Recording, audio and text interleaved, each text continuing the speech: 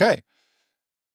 So a couple weeks before build, like 2 weeks before build, we had the M365 community conference in Las Vegas in May of 2025.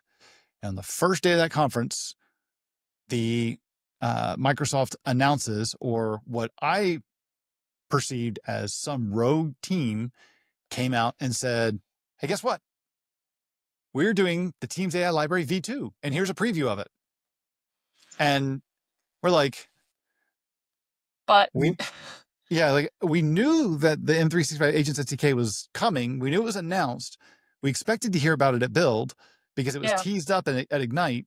2 weeks later, we did hear about it. We did see it. But when I start digging into the Teams AI Library V2, I'm looking at this and I'm like, I see a bunch of stuff that's like, you got your head cocked. Like when a dog hears a weird noise and it just like, they cock their head like, what is it? Yeah.